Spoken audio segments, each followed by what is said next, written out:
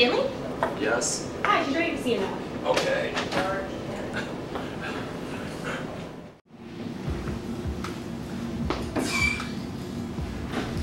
So, Stanley, what brings you here today?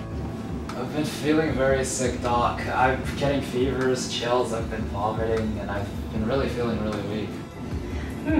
Well, you seem to be showing some general symptoms of a lot of diseases. Have you come in contact with any animals or insects? Have you traveled anywhere recently? Yeah, I went to Africa recently. And did you get bitten by a mosquito? Yeah, now that you mention it, I think I did. Okay, I'm going to draw some blood and run several tests. Okay. Stanley, I'm sorry to say this, but it appears that you contracted malaria. We need to get you treated immediately. Malaria? How did this happen? How did a mosquito cause all this? Well, first off, a mosquito bite itself does not directly cause malaria, and not all mosquito bites will result in the contraction of this disease. The female Anopheles mosquito can act as host and carry the Plasmodium parasite. If this infected mosquito bites you, then you can acquire the disease. But it bit me weeks ago. What's going on? How did this happen? Why am I only starting to feel symptoms now? So to answer your question, I will walk you through exactly what happens in your body from the moment you were bit until now. When the mosquito bit you, the Plasmodium parasite was transferred from the mosquito saliva into your bloodstream. Inside your body, the parasite becomes a sporozoite, which first targets the liver cells, also known as hepatocytes. Over the next few days, the parasite will replicate within the liver cell, forming what is known as a schizome.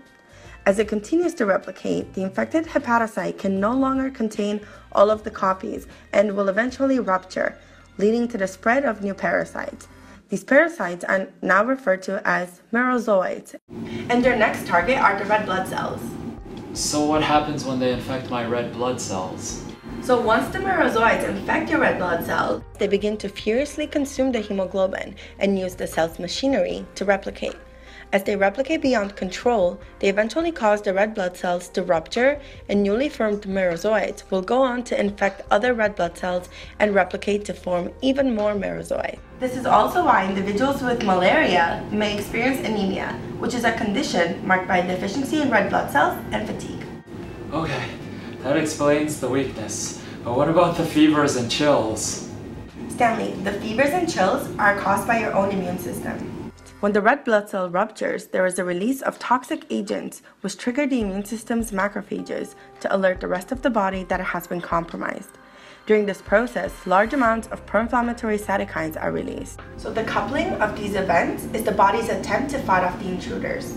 So these parasites are traveling throughout my body looking for more cells to infect and replicate in? Essentially, yes. However, when the red blood cells are infected, they begin to increase their expression of several adhesion molecules, which allow them to stick to the walls of several vessels.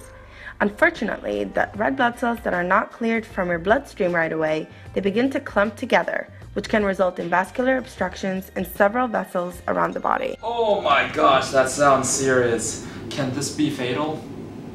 So the mechanism for cerebral malaria is not very well understood. However, individuals can experience headaches, convulsions, and even comas. As you can see, malaria is a complex system disorder with implications on the entire body. This is why it is so important that we control the spread of it and treat you immediately. Wait, I can spread this to others? Am I contagious? Well, not exactly. What I've just explained is the asexual stage, which means that the parasite replicates within your body. There is, however, a sexual stage through which the parasite can progress. During this stage, the merozoites develop into gametocytes, which are the sexual form of the parasite.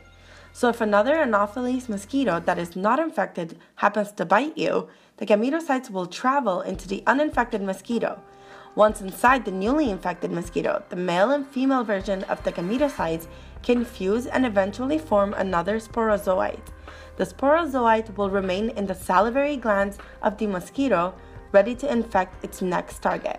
And as you can see, this is how the cycle perpetuates. Anyways, enough with the details. We need to get you treated.